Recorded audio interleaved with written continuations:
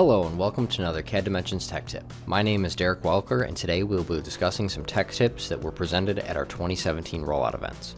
My first tip has to do with the mirror tool and mouse travel. When using the mirror tool, I always check to see if there is a plane I can mirror about. While I am in the feature tree, I pre-select the plane to automatically populate the plane into the mirror tool. From there, I have to select the feature out of the flyout feature tree. There is a lot of mouse travel involved in this. By selecting on my plane, I am presented with a quick selection toolbar. If I right-click on the menu, I can actually customize it. Selecting on the feature category allows me to add the mirror tool into my toolbar.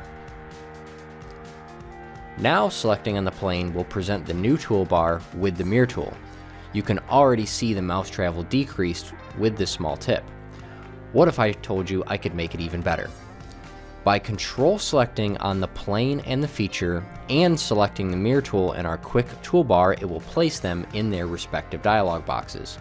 You can see how much less mouse travel I needed to accomplish this than before.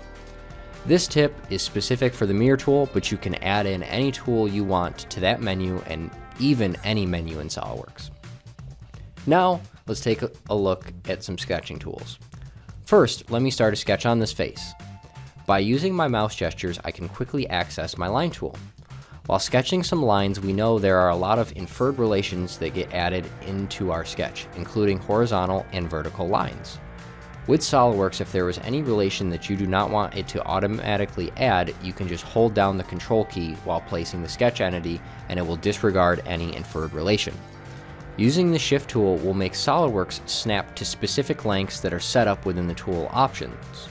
This allows for quick sizing of sketch entities without the need to change any dimensions after the fact. Now that our sketch is created, we can check to see if our geometry is valid for the feature we want to do. By using our S key, it automatically starts typing in our search window. My search window is set up for search commands and I will just search for the Check Sketch tool. By selecting on the feature I want to do, this tool will tell me if there was anything wrong with my sketch contours. As you can see, there is a problem with the sketch. By selecting on OK, SOLIDWORKS will highlight where the error is occurring and we know that there is an extra line that needs to be deleted. After exiting the tool, we can now delete the line.